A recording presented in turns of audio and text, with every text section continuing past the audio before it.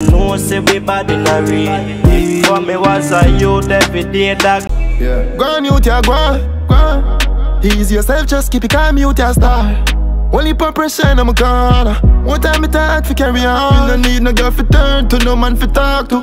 Feelings hurt, pan the journey so far. Show me, know me, we go do things and nobody argue. Me like go the loose and start hold me harder. Kman 6Ixx family, hope everyone is doing alright. If you're new to the channel, welcome and make sure to subscribe to get all our latest videos. Like this video so we can continue to drop more contents like this one.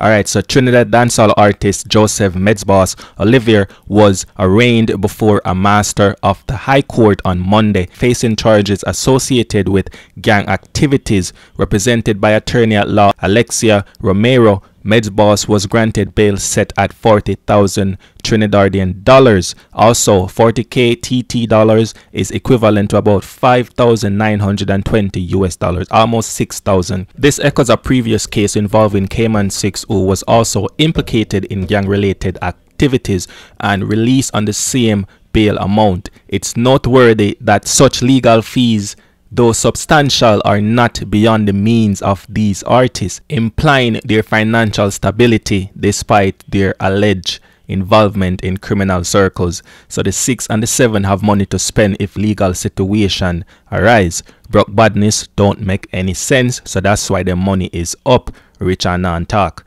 Alright, so it's crucial to also recognize that criminal behavior ultimately leads to adverse consequences. Medz Boss joins a list of high-profile artists, including Kman 6Ixx, as you know, who have faced legal repercussions.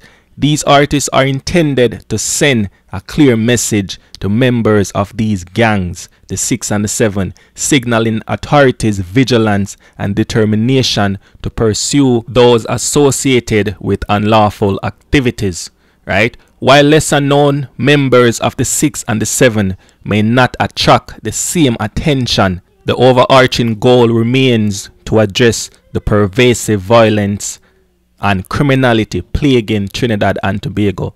So looking ahead, it's a fervent hope to see a future where such senseless bloodshed, especially amongst the youths and the talented artists, is curtailed, and a semblance of peace and coexistence is achieved amongst the 6 and the 7s, while acknowledging the daunting challenges ahead. Some solidarity with all those striving for a positive change within Trinidad and Tobago, and we want to see the country transform from being labeled as one of the murder capital in the world, right? So just let me know within the comments your thoughts, your opinion, your concern about these activities and these things that continue to plague the Trinidad scene, the dancehall scene, you know what I mean, and disrupting many lives within the Trinidad society. So suffice to say, I'm back on the scene, you know what I mean, I'm back to talking about many things on the Trinidadian scene and talking about the dancehall music, talking about other things within the Trinidadian society.